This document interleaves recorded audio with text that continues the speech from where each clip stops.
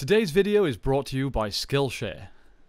Hey guys, and welcome to the 6th Ranger. In today's video we will be unboxing the Red Ranger Power Sword. I'm very excited about this. I've been waiting for this to come for a while. It's a super big prop. The only other actual weapon I have is actually the old gold Zeo staff, which you can see just behind me there. I'm gonna get straight into this. I've had this for a few days and I've waited to record this video, so let's get into it.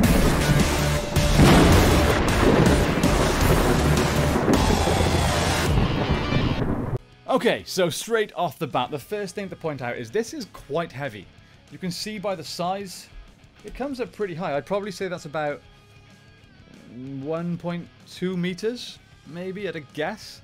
But straight away, yeah, the feel of just the box and the weight of it gives you an idea that it's gonna be pretty good quality. At least that's what I'm thinking without seeing it. The box itself is very nice. It's got like a kind of shiny glaze over the weapon in front of what's normally just cardboard. Oh, there's even a sound symbol. I'm not sure what you can see here, but I guess this lights up and makes some noises. Cool. Excuse me. I'm going to stop talking about the box because none of you really care about that, and I'm just going to go ahead and open it up. You can also see the stand here. It looks very cool. Okay. By the way, it's approximately 1,000 degrees in this office, so if I suddenly pass out on camera, you will know why. I've had to turn the fans off to record this video. Come on! There we go. Okay, I see. Let's get that out of the way.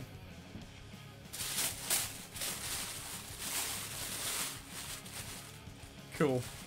Okay, before I get the actual sword out and start talking details, it's time to thank today's sponsor. That's right, we have sponsors now.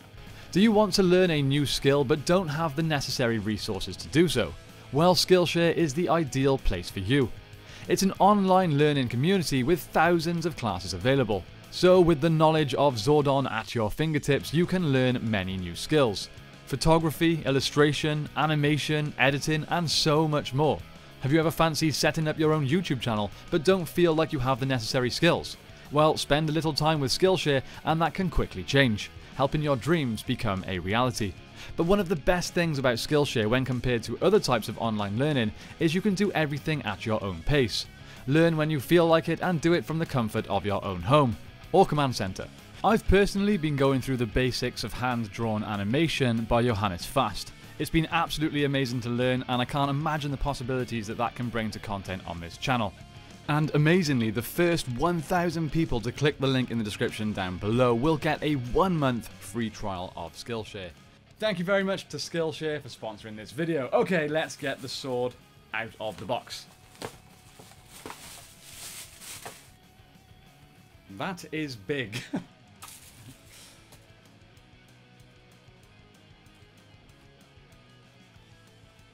Trying to figure out if there's a button on this. There's bound to be, right? Oh, okay. No? Okay. On the handle there's 2 red buttons, which I'm assuming one is a sound effect, one is lighting it up. I'm not gonna lie, I'm not sure if the original Power Sword, the Red Ranger Power Sword, has a completely square handle. It feels a bit odd.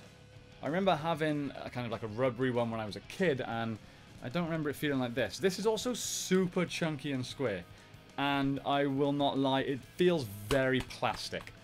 Yes, I know these are mostly made for kids, but these are like the expensive range, right? They're not the cheapy ones you pick up in your average toy store, so I expected a little higher quality, but it does feel very plasticky.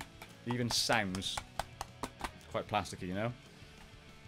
And it even looks quite plasticky. I tend to find that when you compare the Hasbro line to the Bandai line, everything with Hasbro feels a lot more plastic, whereas Bandai put a lot more effort into it feeling heavy duty, and they had metal feels. In fact, let's take the Morpher as a prime example of what I'm trying to say. Hopefully you can see right here the difference between these two Morphers. This is a Hasbro one, this is a Bandai one. I mean, the look and especially the feel of them is considerably different. Bandai put a lot more effort into these Morphers than Hasbro did. Everything just looks and feels better, and that has continued on from the Morphers onto the weapons. You can take the Dragon Dagger as another example. I'm not even sure Bandai did a Red Ranger sword, so I don't have it to compare.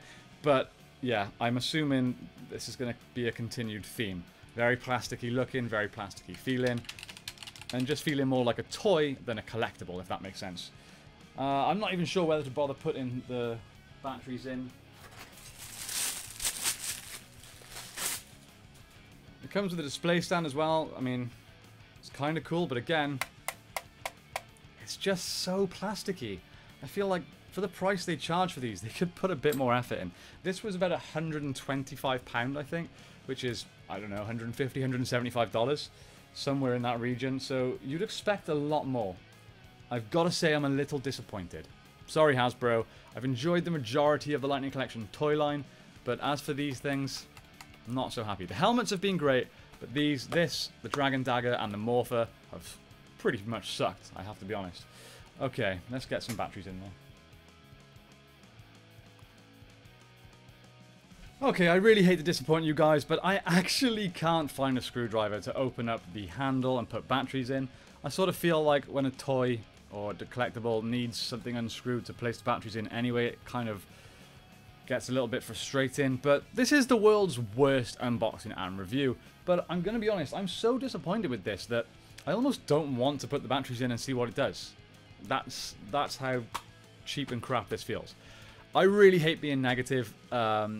Normally with my unboxes and my reviews, I'm pretty positive. I've done a couple of the Hasbro helmets and I've been pretty much completely positive for the most part.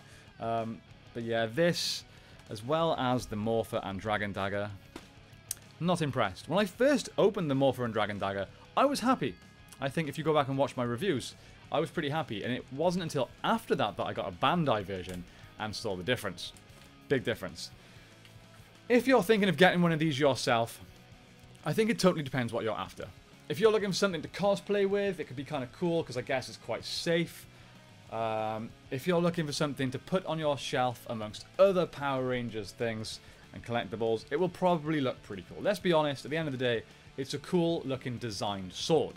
But that's not down to Hasbro. That is down to the Japanese guys that created the Super Sentai stuff. But if you really want this, if you're really thinking I'm going to spend big money, get myself a nice replica of the Red Ranger sword, they could have done better. I would almost say save your money. But again, if you're just collecting all these props and collectibles from Hasbro, then I guess get it. I'm yet to order the Blue Ranger helmet or his Power Lances.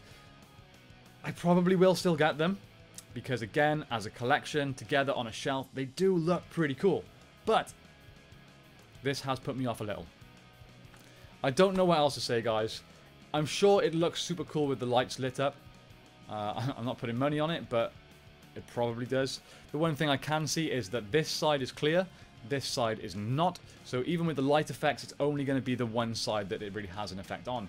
As you can see, there is nothing to let light through on this side. I'm not sure what sound effects they're even going to put through. Are there any iconic Red Ranger sword sound effects? I don't think there are.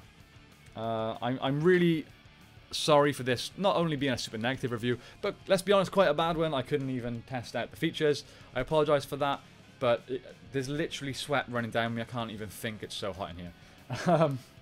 To conclude, it's to scale a nice size. The design is cool, but that's not down to this product. It feels and looks super plasticky, but hey, if that's what you're after, it's for you. If it's not for you. Thanks so much for watching, guys. Again, thank you so much to Skillshare for sponsoring this video. And again, thanks to you guys for showing so much support to the 6th Ranger over the past maybe close to 2 years that we've been going, and getting us to the point where we can have sponsors. It means I can actually spend time on this channel making videos. Those of you that have been around for a while will remember that I was forced to take a break from this channel because, well, it takes a lot of time to make these videos and it doesn't pay. Having sponsors makes a huge difference. So thank you all very, very much.